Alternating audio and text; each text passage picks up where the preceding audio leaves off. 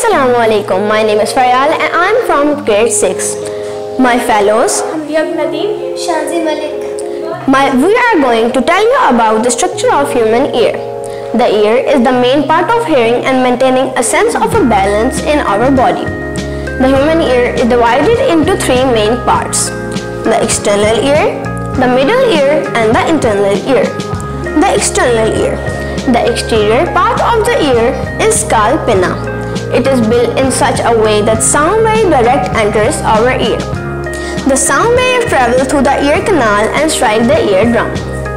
The ear canal vibrates the eardrum, which vibrates the three bones: the hammer, the stirrup and the anvil.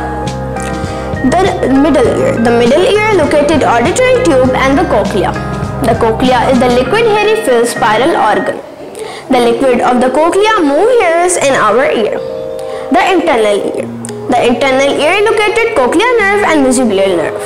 The cochlear nerve. The cochlear nerve helps our sound to send to the brain. The cochlear nerve is also called the auditory nerve because it is connected to the auditory tube. Thank you.